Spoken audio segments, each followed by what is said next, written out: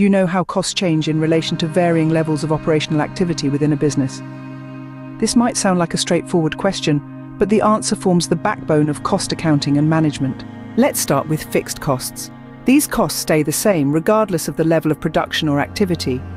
So, whether a business produces 1 unit or 100 units, these costs remain constant. Think of rent, the salaries of your administrative staff, or the depreciation of fixed assets.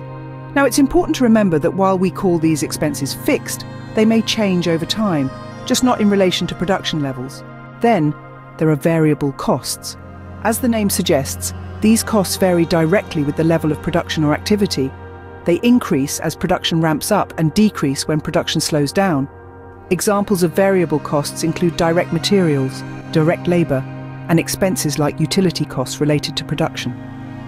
Understanding the behavior of variable costs is crucial for making accurate financial forecasts and decisions. In between fixed and variable costs, we find mixed costs, which have elements of both. A perfect example is a utility bill where there's a fixed charge plus a variable charge based on usage.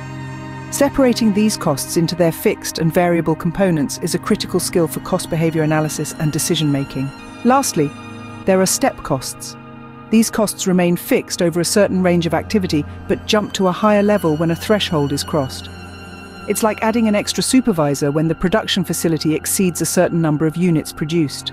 Understanding how these different costs behave as activity levels change is essential for budgeting, forecasting, cost volume profit analysis, pricing decisions, and identifying operational efficiencies.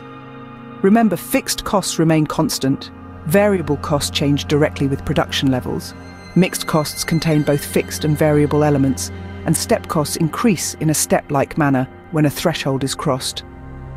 Mastering these concepts is not just about passing the CMA Part 1 exam. It's about gaining the tools for effective financial analysis and decision-making that will prove invaluable throughout a career in management accounting.